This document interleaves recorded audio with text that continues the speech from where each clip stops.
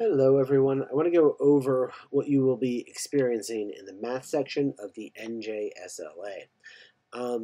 This is the directions page, which I will not go over because you will go over that with your teacher in the room.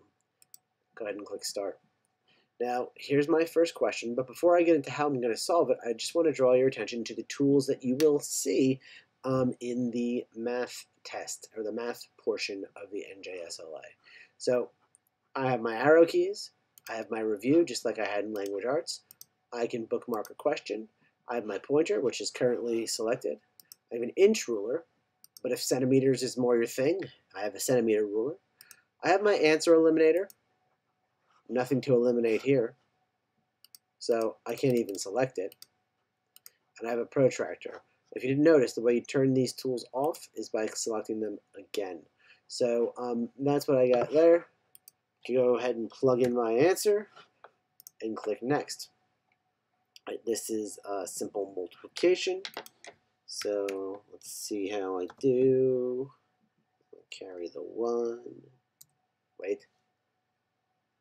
There we go. Pretty pleased with that. Alright, so now I have a bunch of stuff going on here, right? I have to solve my problem, so that's where I'm going to put my answer. And then I've got to show my work, and I can put in any of these signs, right? And then look, when the parentheses come up, I can do 2 over 4 plus 3, close parentheses, right? You can close parentheses by hitting enter or just getting out of there. And then same thing down here, I have my symbols. There's my fraction. There's your mixed number, I'm sorry. There's your fraction, right? You have options. We'll go ahead and trash that. So again, to get rid of your work here, you're going to highlight and you can hit the trash so you can start over. But you get the feel for how that all works. Alright, let's see. Drag and drop, so we got to do this, a little bit of that. Alright, then we're going to do a little bit of this, right? And then we're going to do a little bit of that. And then I think our last one here. Right, and your answer should look something like that. Now, let's say that's no good. I pull that out, but that was good, so I'm going to put it back in. Right, and can I reorganize? I sure can.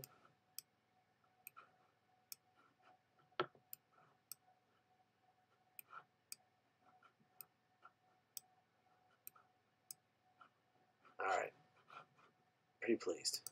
Moving on. All right, and then with this one, again, you're at a drag and drop. So I drag, I click, I drag, I click, I drag, I drop. All right, which numbers make the comparison true?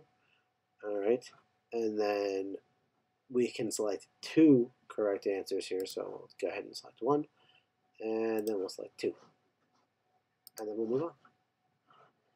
All right, then here's your question.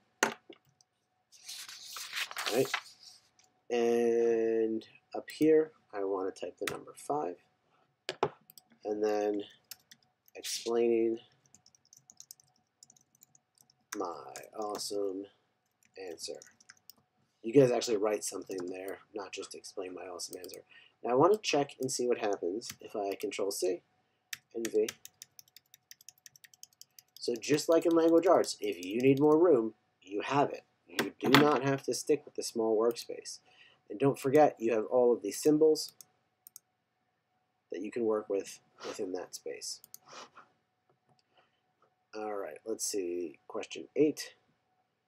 All right, so we'll do that plus, let's go with that, equals S, and then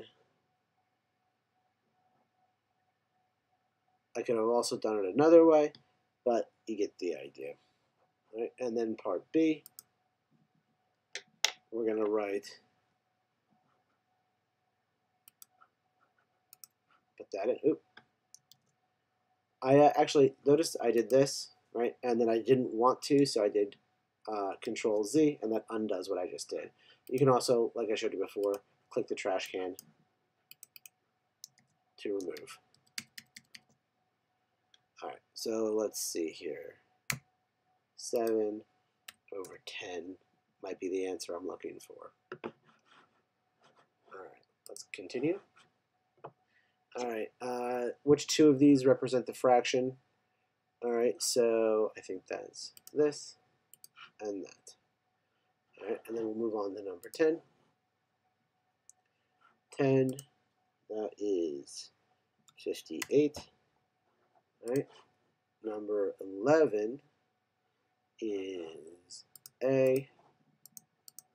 Next, and then this is just math symbols again, so I'm going to write the 1 over 1 equals awesome at math. Or, you know what, I could be British. Maths. No, we're in New Jersey. We'll stick with math. All right? And then once again, I'll click to the next question. So from here, I can either submit my final answers, go to unanswered, or check out my bookmarks.